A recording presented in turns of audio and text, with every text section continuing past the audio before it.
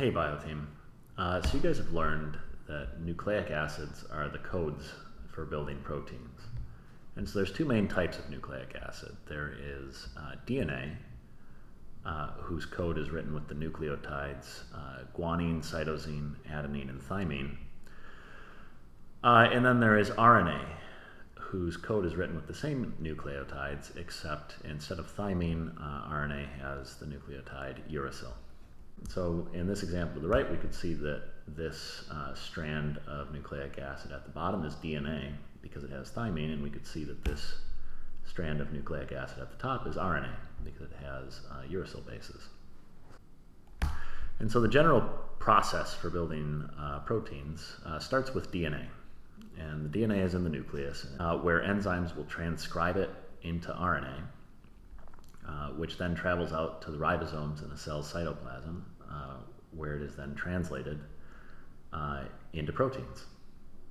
So the proteins that our body ends up building are very sensitive to the nucleic acid code. For example, we've got a nucleic acid strand of messenger RNA here. And so every 3 nucleotides in this RNA strand will code for a single amino acid. We call each group of 3 nucleotides a codon. And so this first codon, if we looked at a codon chart, we could see codes for methionine, whereas this next codon would code for histidine.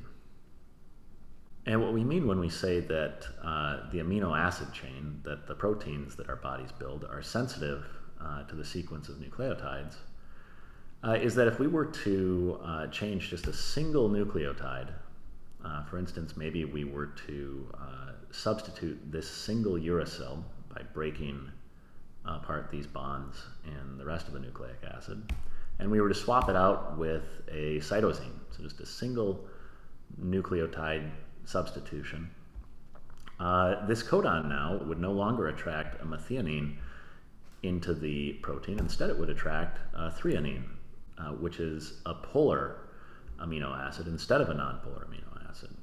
So we'll show you the before and after here. This was our strand before the mutation occurred, and this is our strand after the substitution occurred.